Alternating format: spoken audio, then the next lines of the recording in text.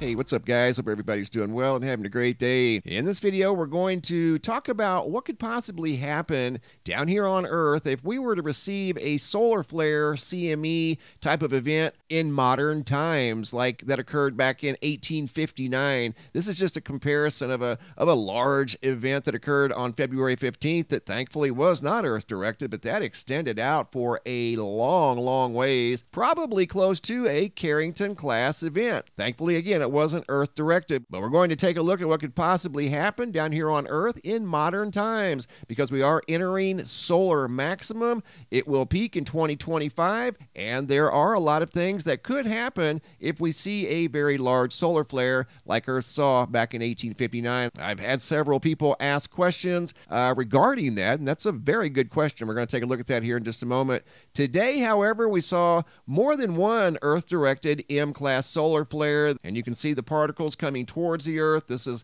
Mercury over here on the right. Over here at spaceweather.com, they're talking about more solar flares. The largest being a M4, again, Earth-directed. There was a solar flare, tsunami, and radiation storm. A lot of things just happened all at once. Sunspot AR2975, which is right here. We're going to take a close look at that sunspot, courtesy of Carlos Skywatcher. You can find his YouTube channel linked down below in the description box. He zooms right in on that sunspot behind the Sahara sand. But back to the article over here at spaceweather.com. Once again, the M4 class solar flare created a tsunami, a solar tsunami you can see going through the atmosphere of the sun. It was detected down here in the ionosphere almost instantly, as we live inside the corona of the sun, so the energy travels very quickly. You're looking at the sun today over here at the Solar Dynamics Observatory. You're going to see a solar flare right there, and you can see the CME come out. That's towards the Earth, and we saw the particles over at the SOHO LASCO C3 instrument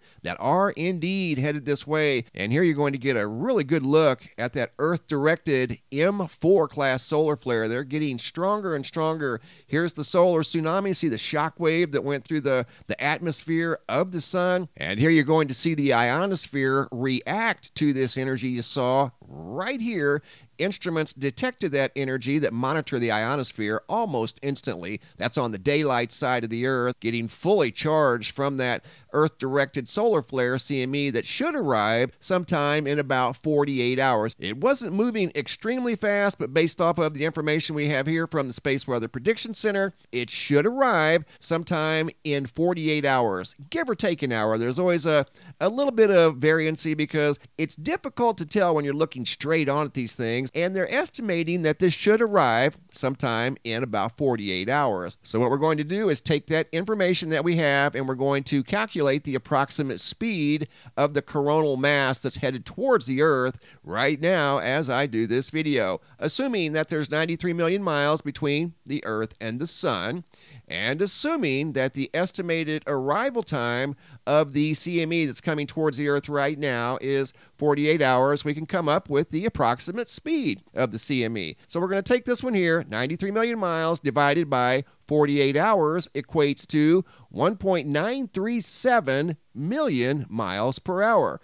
Going back in time to the Carrington event, how fast was that CME moving? This one here was quite an extraordinary event. Again, 93 million miles divided by 17.5 hours. Not even a 24-hour travel time for the CME that was associated with the Carrington event, giving it a forward speed of 5.312 million miles per hour. That's how it was able to arrive here at planet Earth in less than 1 day. And if we were to see a storm like that in modern times, article over here at powergrid.com, dated today, March 28th of 2022, a large solar storm could knock out the power grid and the internet. An electrical engineer explains. Well-written article down here talking about the Carrington event of 1859, what happened back then, and what could happen today if the same type of event were to occur. It's a long article. Feel free to read the entire article down below. In fact, I encourage it. I have a lot of people ask what could happen. The basics are it could definitely disrupt the satellites in low Earth orbit. It would create a lot of extra drag around the Earth where the satellites roam because of the density of the solar storm and the plasma cloud that's engulfing planet Earth. It would also affect the power grid because of the power surge and the ground currents that are absorbing this energy from the high-speed solar storm that's interacting with planet Earth. It could do a lot of things with regard to satellites, GPS, and the way that we communicate. Communication systems, especially on the daylight side of the Earth, would definitely be impacted by a Carrington-like event in modern times. And that's why we keep a close eye on the sun and the sunspots and the active regions that are facing the Earth. Like today, we've seen 2 Earth-directed M-class solar flares. Here's what the Earth-facing side of the sun looks like right now as I do this video. And you can see the large sunspot. This is the one where all the activity was at, right here in this active region.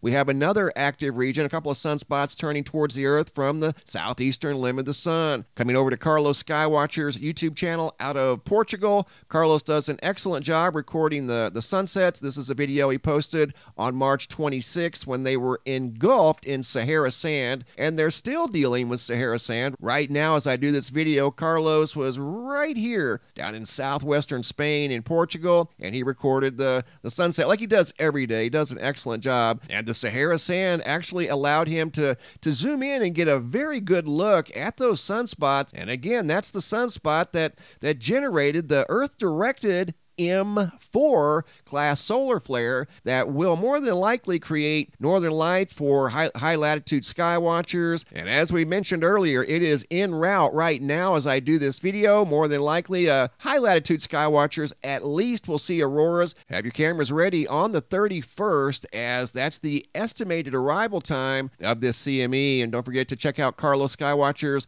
YouTube channel, link down below in the description box. Coming back to the Sahara sand, that's how he was viewing the sun that day. It's still spreading far and spreading wide. It's made its way now over into the southern Caribbean, all the way across the Atlantic Ocean, and it's kind of done a left-hand turn. It went up into Spain and France, and now you can see it's coming back out into the Atlantic Ocean, spanning north of the United Kingdom, stretching over to Iceland and Greenland, reaching all across Asia, over into Japan, and just an unbelievable sight. Looks like the whole globe now is being affected by this Sahara sand. Coming over here to the homepage of the website, the new photo I posted today, sent in by Chad out of Texas. That's not being influenced by the Sahara sand. You can see the sun is definitely dimmed out by something here, and it's actually turned it bright red. We often see that when the sun is behind wildfire smoke, and Chad said there was wildfires in Texas. That photo was from yesterday, and you can see the red icons on this map. Those are active wildfires right now in the state of Texas. The green ones as well,